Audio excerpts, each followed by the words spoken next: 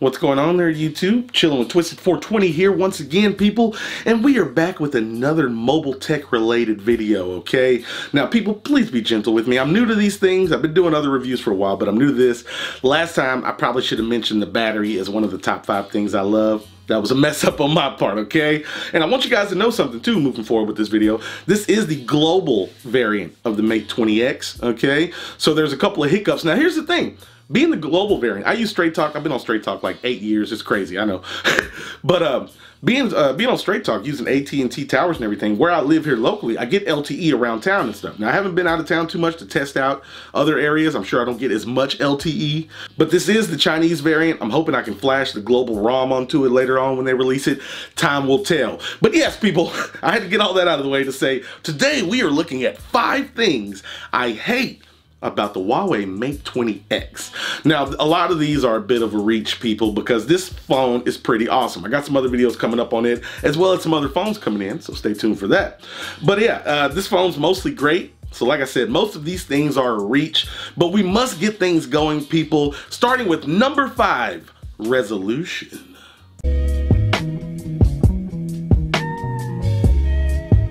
Now, to be honest, this isn't a super deal breaker. That's why it's listed at number 5. But coming from like 3 or 4 1440p phones, it is a bit noticeable. Now, this is an OLED screen, so that is a plus. The blacks and everything are good. But the resolution, being such a big screen, the PPI is a little bit lower. The resolution is noticeable on some text and some icons when you're looking at stuff, especially if you come from something else with a higher resolution screen. And don't get me wrong, 1080p is still good, okay? 1080p is still good.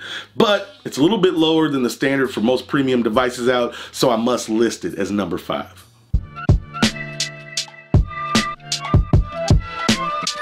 That's right, people. Number 4 is the notch.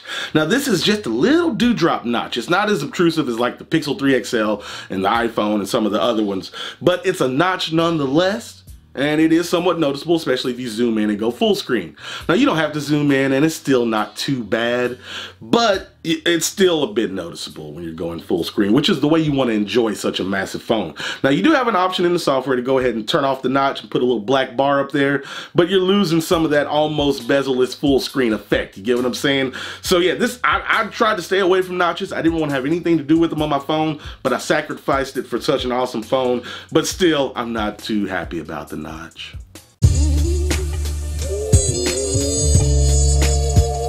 That's right, people. Number 3 is the size.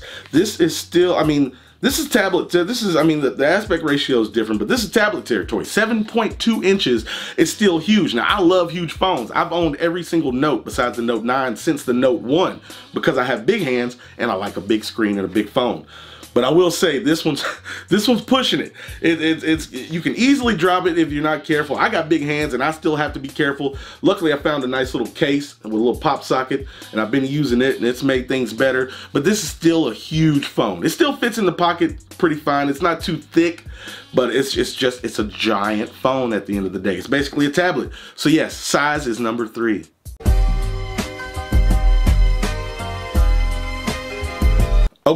Okay, now I know it seems like probably not a major deal, not a super big deal, but almost every phone I've owned recently, double tap the screen to wake it is the way to go. You still got to find the button, pick it up, find the button on the side. Now, it does have an option where you can pick it up and it shows the lock screen and you can swipe. But double tap when the phone's just laying on the table is something I loved about my Googles and my Samsungs and other things. Phone's laying on the table, you just want to check some shit, maybe some notifications, give it a double tap, wakes up, you can check some stuff, leave it alone. Double tap is sleep. And this phone doesn't have it. It's something simple. It's something that can be implemented through a software upgrade. But as it stands, it's not here and I miss it sorely.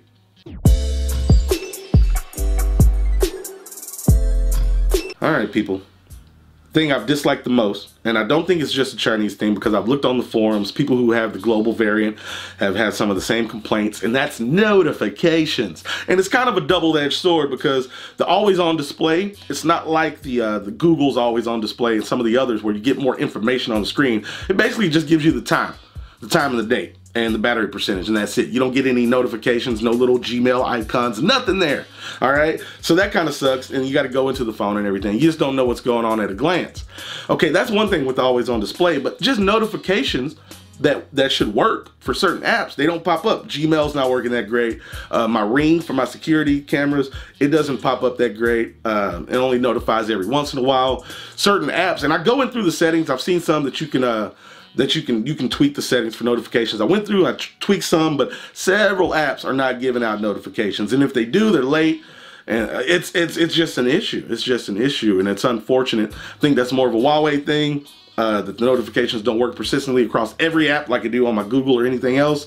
And yeah, that's got to be my biggest complaint. It's not a super big deal. You can still open it up and go look at stuff, go find what you're looking for. But if you're spoiled with always getting notifications for everything like you should, you're going to be a little upset with this guy, and I think that goes for both the global and the Chinese.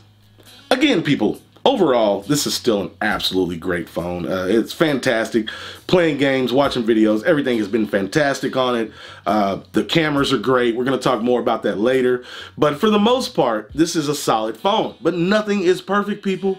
Nothing is perfect, and I know some of these might seem like nitpicks or little small gripes, but these are just some things that I've experienced after having this phone for a week or two, okay? Okay? So yeah, we got more mobile tech videos on the way, people. I just wanted to update you guys with 5 things that I hate about my Huawei Mate 20X, all right? Links in the description of where I bought mine and some other stuff. You guys stay sexy out there. I am out.